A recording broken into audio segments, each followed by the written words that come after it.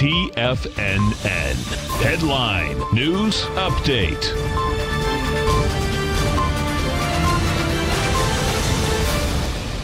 Welcome, folks. We have the Dow Industrials right now up 240 points. You get the NASDAQ up 96. S&Ps are up 43. That's a percentage gain inside the NASDAQ, as well as the S&P is 1.2%.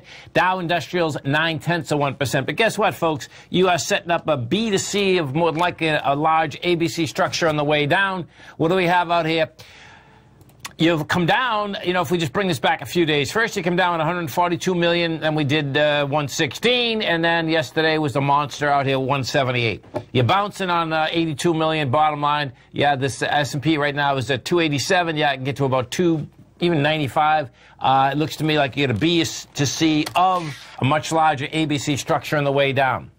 Gold contract won't give it up. Gold contract's up $6, trading $14.82. You have volume behind the move. You go over and take a look at this gold contract. When you're looking at gold, gold is making the run for this $1,750 area. I broke a B point, broke it with volume. Bottom line, that sets up, I don't have the exact number offhand right now. I will have it as soon as I start the show. Bottom line, though, gold, 1752. That's your next swing point. It's going after it. Notes and bonds, guess what? You take a look at this 10-year yield. What you're going to see out here is that we ripped down to the 1.71, which was the week of the election in 2016. Bottom line, it took that apart in about a heartbeat. What is that saying? That's saying we're going to go after the lows. The lows being 1.31 yield. We hit 1.67 last night. We're trading at 1.73 right now.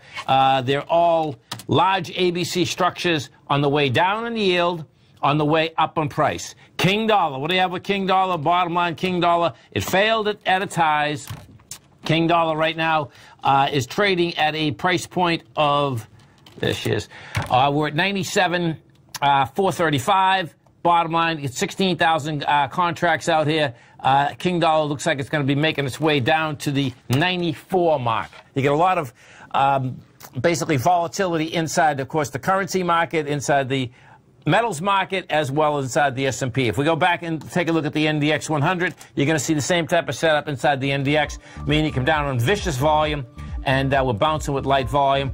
And, yeah, you can get a bounce going. The end Qs right now, the three Qs rather, at 233. That can actually get a bounce going up to about the 189, which would be quite a bounce.